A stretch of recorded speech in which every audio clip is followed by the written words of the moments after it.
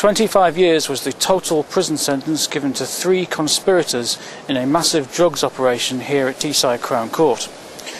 The so-called Donna network trafficked crack cocaine in Middlesbrough and into the northeast from a base in London. Customers would call a telephone number linking them to a communications hub known as Donna, who would then contact a street dealer to organise a supply. The court has heard how drugs were sold and stored at addresses in Middlesbrough.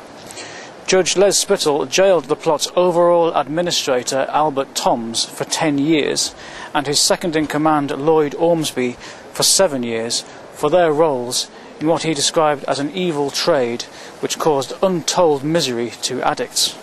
Wycliffe Clark and Marcus Stedman, both said to be street dealers, were each jailed for 4 years.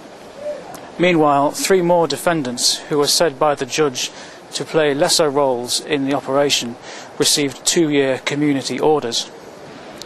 All 6 admitted conspiring to supply Class A drugs.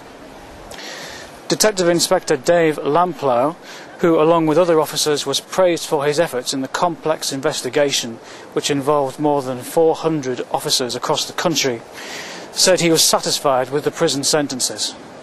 I think it's created a very large gulf in the supply of crack cocaine for this whole region. More importantly, or as importantly, there has been a significant reduction in acquisitive crime throughout the Middlesbrough area, crimes such as burglary and robbery. So it's had a massive effect for the people of Middlesbrough and the Cleveland Force. All we started with here was a telephone number, so we had to put somebody on the end of that phone. So what we were doing was effectively tracking phones throughout the UK, and we were tracking them down the East Coast Main Line and at King's Cross Station, utilising CCTV footage so that we could try and identify people from a crowd that we knew had been spotted previously in the Middlesbrough area.